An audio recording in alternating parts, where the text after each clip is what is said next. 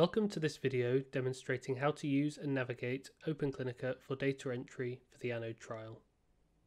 First of all, a quick explanation of what OpenClinica is, as well as some key terms used in the application. OpenClinica is an open source clinical trials application for electronic data entry and data management. It is accessed via a web browser. The current supported browsers for using OpenClinica are Firefox, Chrome, and Internet Explorer. Before showing you around OpenClinica, I'll explain some key terminology that is used within the application.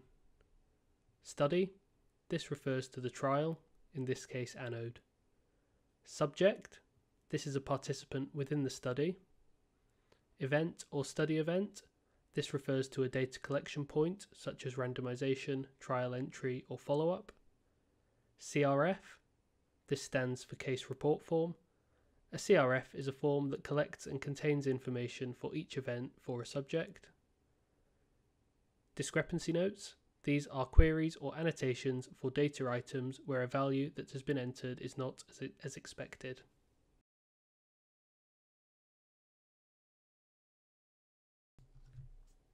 Now let's have a look at the application.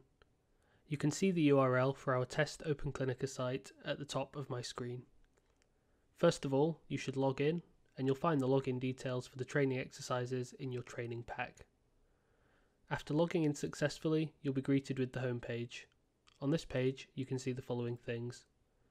At the top, there is the name of the study as well as the name of the centre. I'm using the centre from the previous randomization training exercise, Centre 150. Beneath this is the navigation bar. Clicking the home button will always return you back to the home page. Next, the subject matrix. The subject matrix is a table showing the event status for all of the subjects recruited at the centre.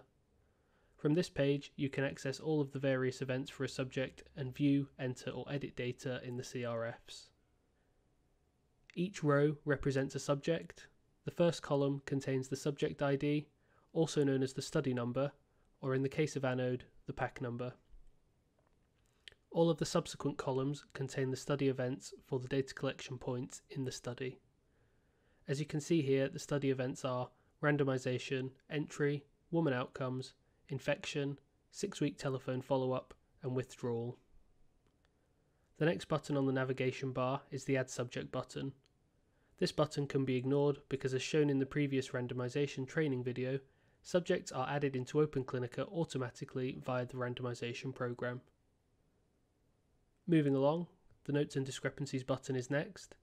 We'll go into more detail regarding this tab in the next video, but if you were to click this button, you would see a table listing all the discrepancy notes for this centre's subjects, allowing the user to track and manage the resolution process. So back to the subject matrix. You can see the two subjects randomized in the previous training video, Z15005 and Z15006. You can also see there are some different icons beneath the study events. These icons represent the different statuses of data entry for an event. I'll quickly run through the most used statuses and what they mean. There's a key on the left-hand side of the page for reference.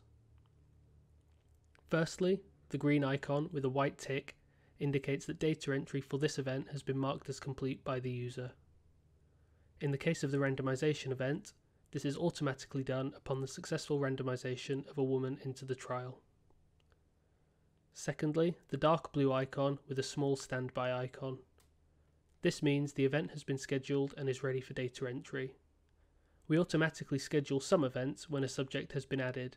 In the case of ANODE, this is the entry and woman outcomes events. The reason these events are automatically scheduled and the other events are not is because we are expecting every subject to have data entered for this event by the recruiting site. Events we don't anticipate being entered for every subject by the site will display the light blue icon. This means that the event has not yet been scheduled and must be scheduled by the user before entering the data. For ANODE, this status applies to the infection, withdrawal, SAE, and any follow-up events. Finally, the orange icon with the white pencil indicates that data entry has been started but has not yet been marked as complete. Now we've looked at the statuses, I'll now demonstrate how to enter data for both a scheduled and non-scheduled event.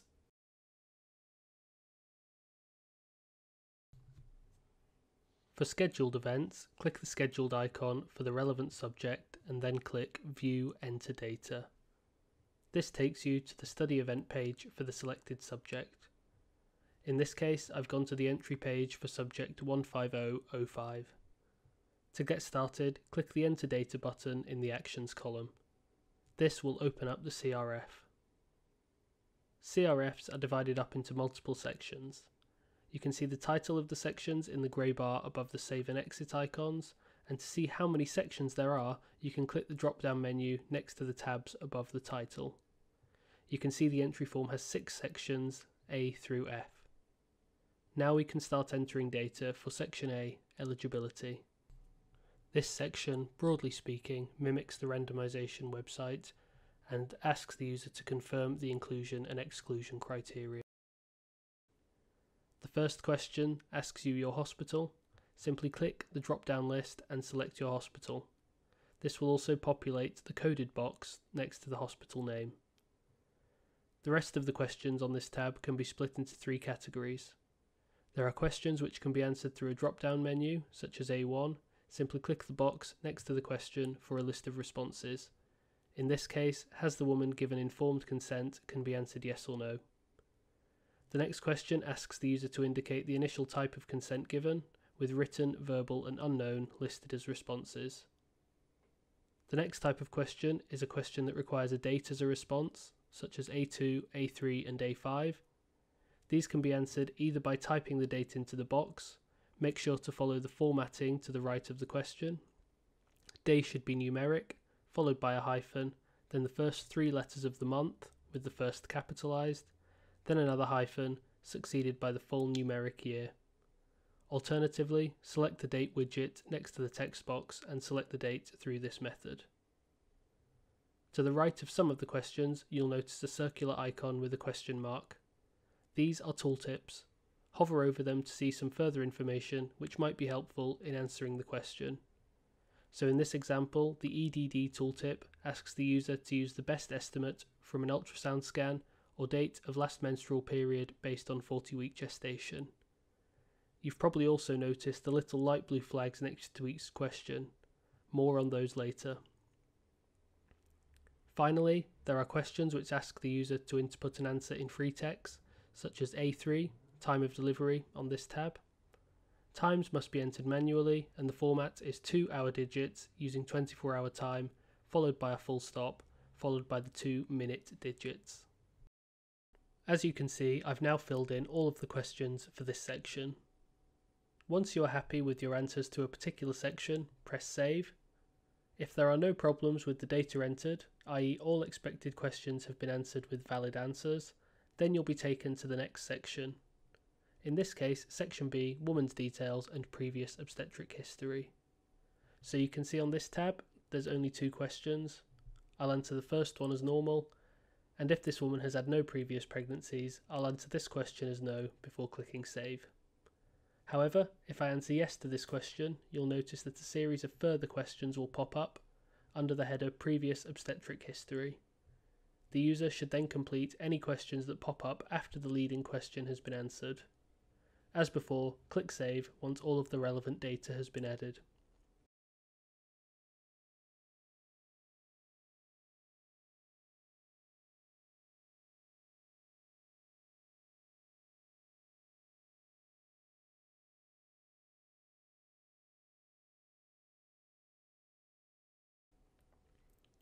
You can now see this time I've answered some questions that have failed validation.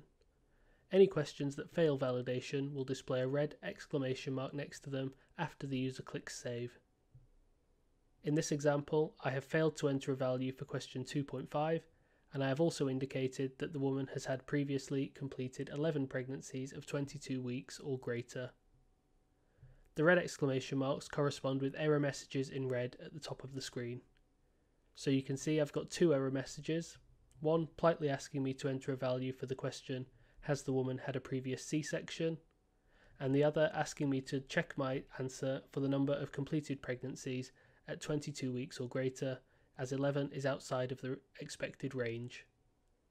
So I've now got the opportunity to change those values if they are incorrect.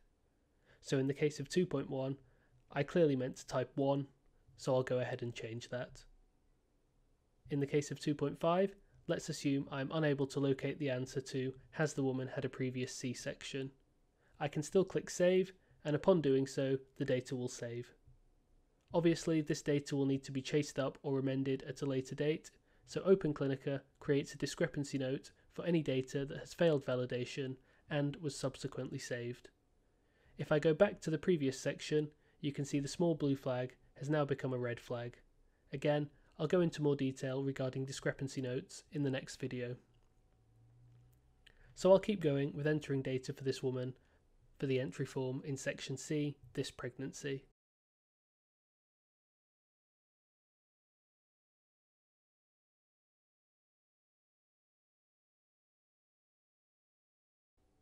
Again, you can see I've raised some more validation errors. Ideally, these would be resolved as the data is being entered, but as before, you can still click save and raise discrepancy notes to be resolved at a later time.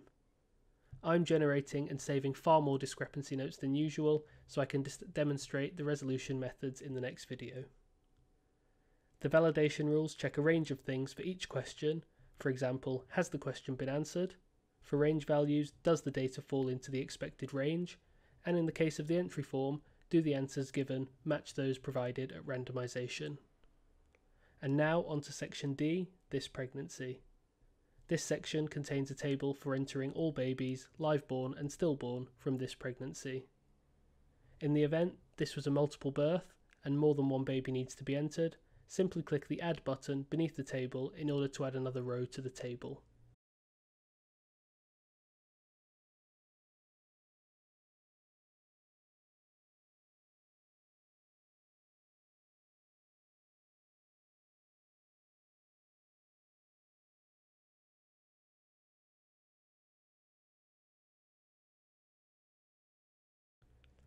Now onto section E for any packs unsuccessfully prepared. Once you have entered all the data and reach the final tab, you'll see a notes section where you can enter any relevant information not recorded in the previous tabs, and most importantly, there is a checkbox next to the Mark CRF Complete. Mark this box and a pop-up will appear. Click OK if you're happy with the data entered and click Save. You'll be taken back to the study event page for the subject, and an orange alert will appear informing you the data was saved and CRF marked as complete. Furthermore, you'll notice that the status now shows the green icon with the white tick, indicating the event has been completed. If you click the subject matrix, you'll now see this event is marked as complete. Now for entering data for an unscheduled event. If I click the light blue icon under the infection form, I can see Schedule, where I used to see View Enter Data. Click this and you'll be taken to the Schedule study event for this subject. You then simply need to click Proceed to Enter Data and you'll be on this familiar page, the study event page for the subject. Now the event is scheduled, I can continue as before and click the Enter Data icon. I'm going to whiz through entering the data on this infection form, as the method for completing and entering the form is the same as before. However, this time I'm going to stop at section C and exit.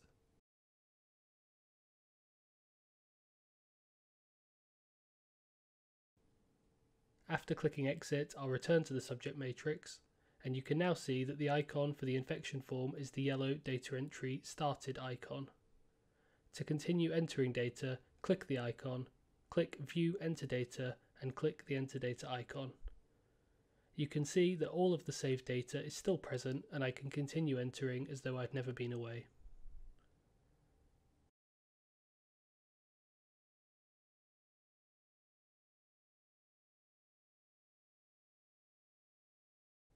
Once all the data has been entered, again mark the CRF as complete and return to the subject matrix. The final thing to mention in this video is that some events are repeating. That is to say, it's possible you will need to enter the same form multiple times. For example, if there are multiple infections, you will be required to fill in multiple infection forms. To do this, simply click the infection form icon and you'll see a new option, Add Another Occurrence, has now appeared. Clicking this takes you to the Schedule Event page again, and upon clicking Proceed to enter data, the user will be able to enter a second infection form. Again, I'll whiz through the data entry and complete the form.